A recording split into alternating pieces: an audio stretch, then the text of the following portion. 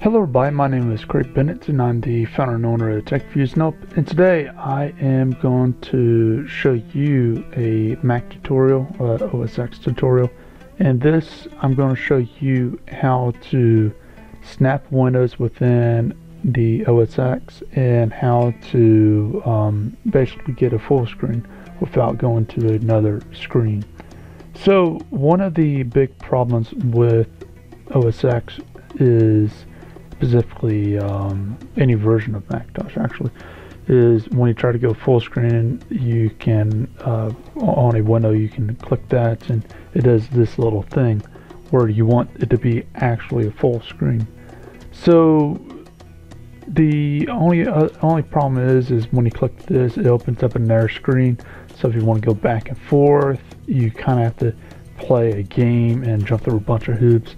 And personally, I'm not a fan of that because one of the biggest reasons why I use OSX is for coding, specifically coding for the iPhone and iPads, nothing really more.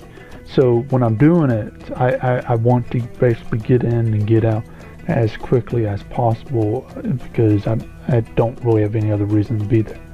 So in order to fix this problem, you can simply download this free program. It's a unlimited free trial program, which just means that it's going to ask you every so often, or when you first crank it up, if you want to pay the basically pay $7 for the full version. If you don't want to do that, just keep going on continue, and if that doesn't bug you, then this is perfect for you. So how do you get the full screen thing? Well, you can simply go and click the window and do that number, and it will actually make it full screen without throwing on a different area. So if I got multiple windows, and say for example, if I am doing some code and stuff, I can throw a window to one side or the other, or I can put the code in the background and throw the emulators to the sides and see what happens. So as far as the other snap features, you can go to the side and do that, or the other side, but this requires a collision for the mouse and the side. So right here I got the OSX running in a VMware on my monitor too. So basically it's going to get a collision on both sides. However, if I was able to run this on both my monitors, then there would be no collision. If I went over the area very slowly, it would have caused a collision. But the problem is this is kind of a waste of time.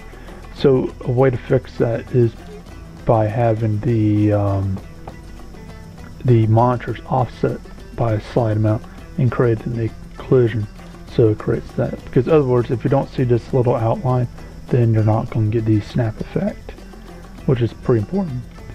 But anyways, I'll have a link below to this program, and again, it's free. It's for the trial period. It's limited trial period. If you want to pay for it, it's $7, and you can buy it through the App Store. But anyways, if you got any questions, feel free to leave them down below and I'll try to get back to you as quickly as possible. And if you want to list any other programs that does something like this, maybe better, or something that you know about, feel free to leave them down below, and that way people know about some of the stuff that's out there. But anyways, if you like this, then please like, please subscribe, and please share, and please visit TechFuse Nope, and hope you have a great day.